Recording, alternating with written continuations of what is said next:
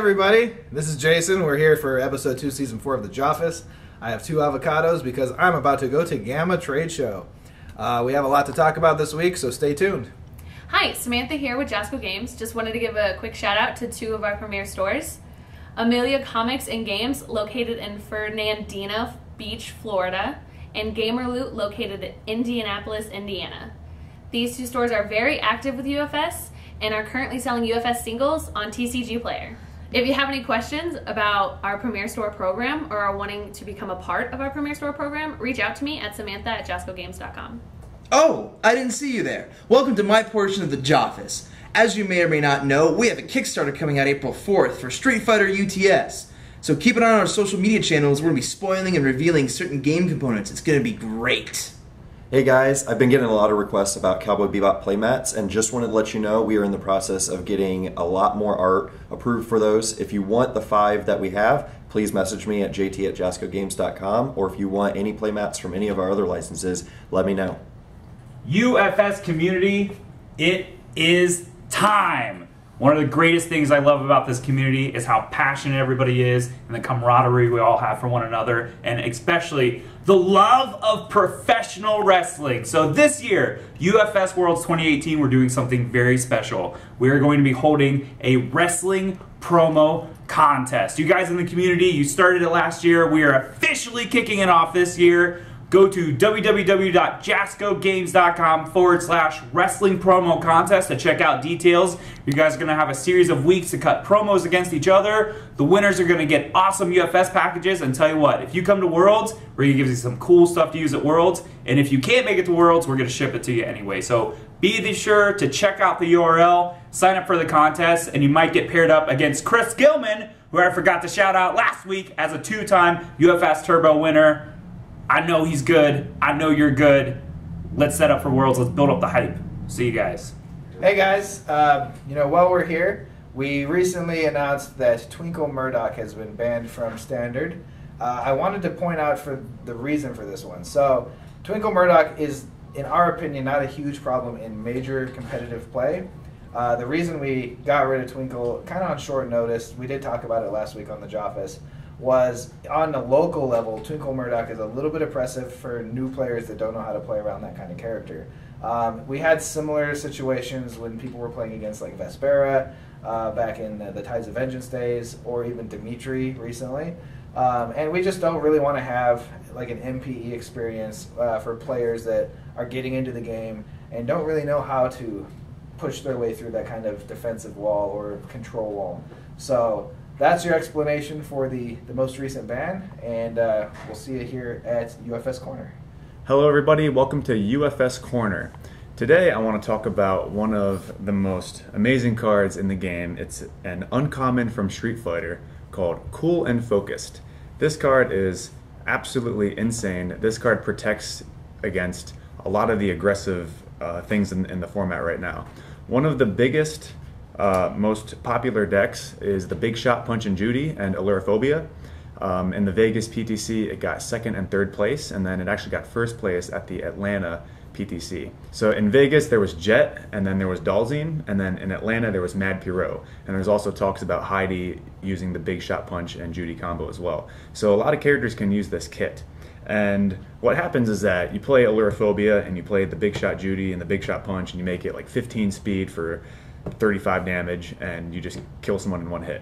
However, with Cool and Focused, this card says, when you attempt to block with this card, return your opponent's attack to its printed speed and zone. So the printed speed of Allurophobia is 3. So you can just block it with this. It doesn't matter if it's 15 speed for like 100 damage. You can just block with this card, and it's an easy block for Allurophobia. So that's one of the things that Cool and Focused stops. Another thing, Spike 2. A lot of players say that he is the best aggro deck in the format. 2 of his kill cards, M3C Devastator Plasma Cannon and Swordfish Plasma Cannon. These are both attacks that spawn other copies of itself. And one thing to note is that a multiple copies printed speed and damage is 0. So when you block with Cool and Focused, it puts it to 0 speed. And then you block, and then you can easily block it. However, also the printed zone of a multiple is also mid. And Cool and Focused has a mid block. So you can just perfect block a multiple copy. and this is really good against Spike too. It blocks 2 of his most powerful attacks. And against other decks too, they can play Cowboy Battery, Flying Yamato Spear, Rain Flush is another one, and any multiple copy, Cool and Focus can just perfect block and you can take no damage. And it's also good against other attacks too, like Kokosho or Navose, attacks like that. Its other effect says, enhance once per turn, both players discard the top card of their deck. And this is good in very fringe cases. For example, Plant Man and Plant Barrier, they can rig the top card of their deck, or they know what the top card of their deck is. So after they do their effects, you can just say Cool and Focus, discard the top card of your deck. It's no longer there. There's other cards like Merciless Master and Friendly Rivalry, which can put cards to the top of the deck. You can just say Cool and Focus, discard the top card of your deck. And one of the most popular cards, Pulled to Majigin, Enhance. You look at the top card of your deck. The top card of your deck, knowing what it is very powerful information. So you can just say Cool and Focus, discard the top card of your deck. You no longer know what it is. So Cool and Focused is by far one of the best defensive pieces that you can play on these symbols, Earth, Good, and Order.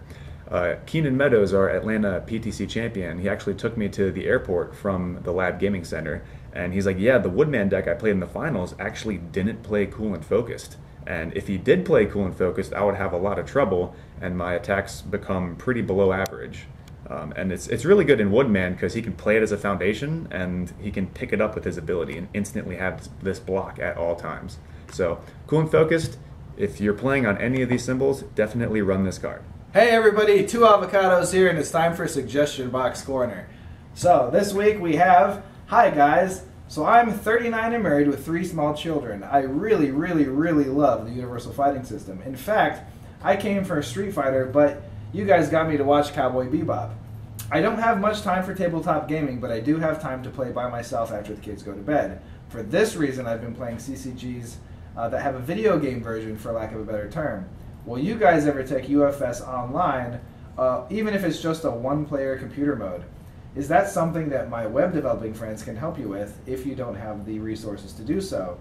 I would love to see it. Thanks for your time.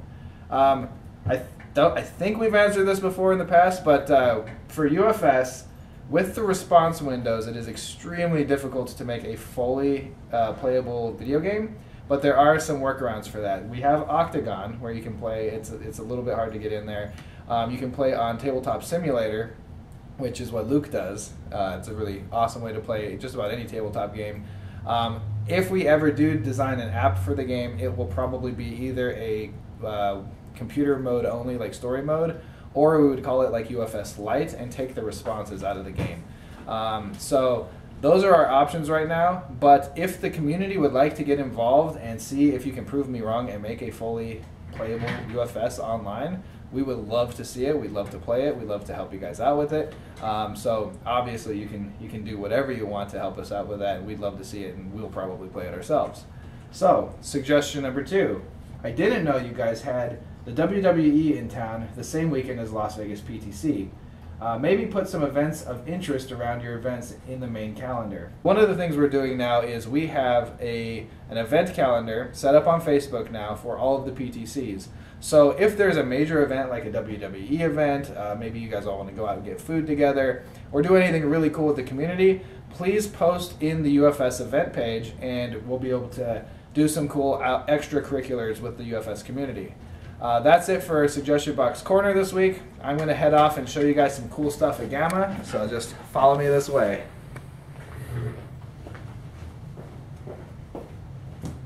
See you at GAMA!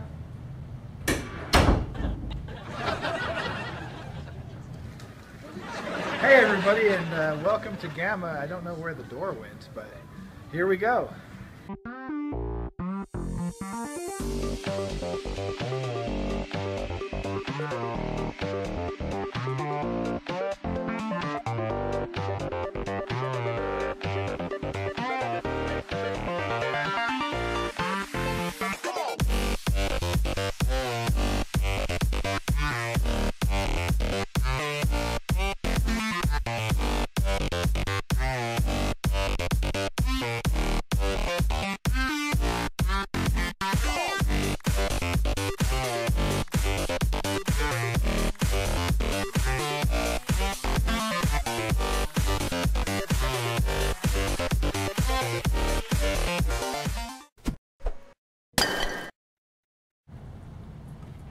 Come on, man. I have like 2 bites left. I really, really, really love the Universal Fighting System.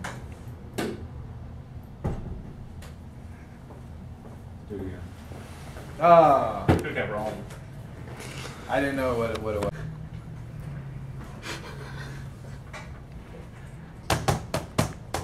The avocados.